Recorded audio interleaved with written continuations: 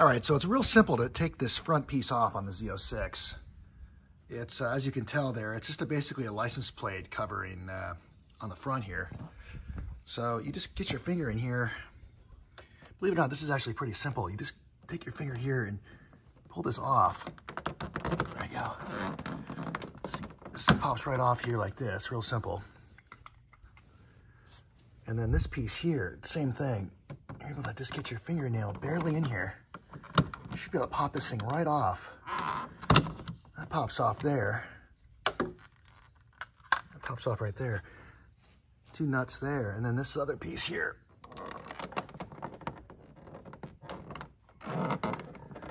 Just barely put your nail in there and it comes right out. No problem.